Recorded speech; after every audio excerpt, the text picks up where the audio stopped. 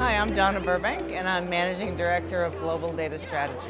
We're an international management consulting company. If everyone's heard of management consulting, instead of do managing consulting for data. I'm the author of the Metadata Management Learning Plan, and what we're trying to do in that plan is to show some practical definitions for not only what metadata is, but then how you can use it for some business value in your organization.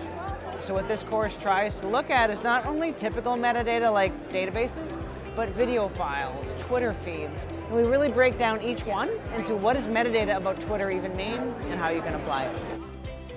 The first two courses are a perfect fit for anyone, both a business person who may have heard the word metadata but doesn't know what it means or why they should care.